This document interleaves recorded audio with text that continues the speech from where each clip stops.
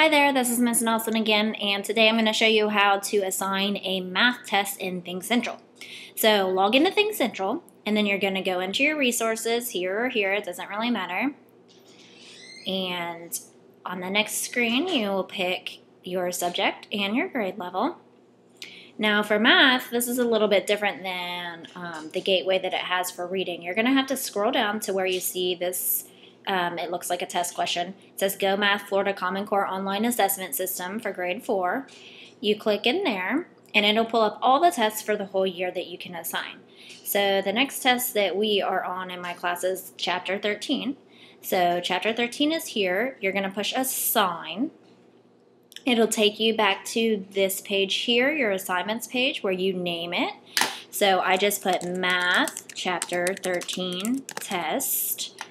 And then, just like when you assign a reading test, you click your class group for the year, the current year, and it'll pull up all of your students that you've put into ThinkCentral. I add all of them, and then I take out the ones that I don't want to take this test, meaning that they get math help someplace else or else they need to take a paper test. So I just highlight them and I remove them.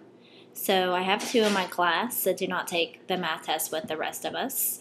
So after I do that, then I go down here and I'm going to look through my test. I'm going to select the questions because I want to make sure that these are things that I've covered really well and that I know the kids are prepared for. And if there's one that's kind of tricky, I will take that out. So I expand all, and then I go through and I look at the test questions and make sure it's something that I have covered.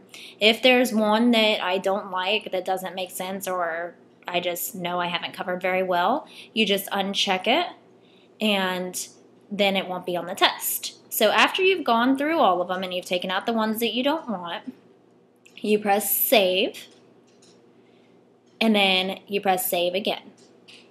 You say, okay, I'm going to create a new assignment, that's fine.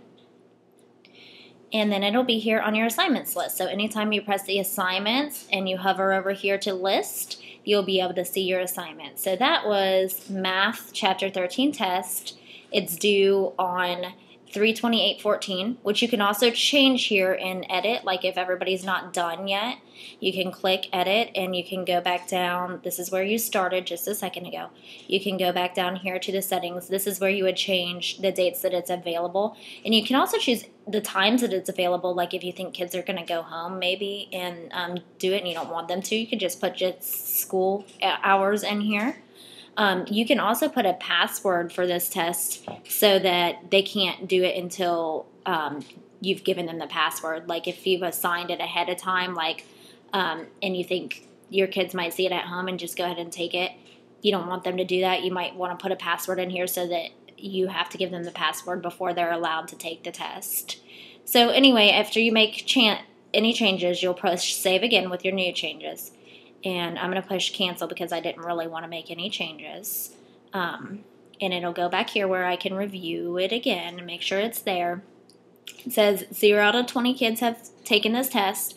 It'll show me when all my kids have taken it, like these say 20 out of 20 or 6 out of 6. This was a retake test. I reassigned a different form of Chapter 11 test for my kids who didn't pass it the first time. There were 6 that needed to retake it. And they haven't started it, and here's where I can edit, delete, or copy the assignment and show answers. Yes, we want to see the answers. So I'm just going to go into this past math test to show you what it looked like after they've taken it. So 20 completed it. I pressed results and prescriptions. And it'll show me all my kiddos that mastered it. So remember, mastery is 75% or better.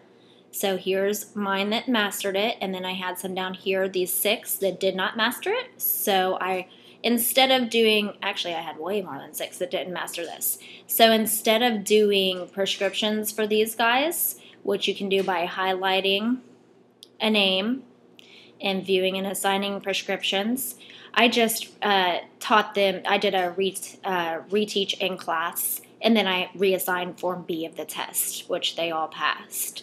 So, but if you don't want to do that and you want them to do their prescriptions online rather than doing a reteaching class, you'll highlight the person and you can only do one at a time. See, if I switch, it'll unhighlight the other one. So you do view and assign prescriptions, And then here it'll give you the skills that they need to pass this test. So she got only 4 out of 8 questions about 11.2 degrees. So I can assign this again. And she only got 3 out of 7 questions correct on the same thing, just different kinds of stuff. And if you press this I here, it'll show you the standard description, an angle that turns through blah, blah, blah, blah, blah. It'll tell you exactly what they need to practice in order to pass the test. So that is how you assign a math test in Things Central. Hope it helps. If you have any questions, make sure to leave me a comment. Thanks.